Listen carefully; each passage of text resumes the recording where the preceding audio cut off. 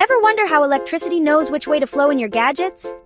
Meet the diode, the traffic cop of electronics. A diode is a tiny electronic part that lets current flow in only one direction. Think of it like a one-way door for electricity. It has two ends, the anode and the cathode. Power flows from anode to cathode, but try going the other way.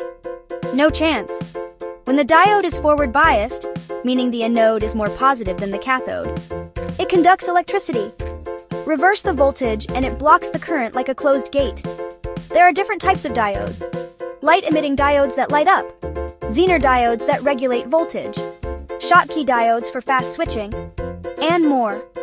They're used in power supplies, chargers, radios, basically everything electronic. So next time your phone charges or your lights turn on, remember, a tiny diode might be making it all work behind the scenes. Like and follow for more electronics in 90 seconds.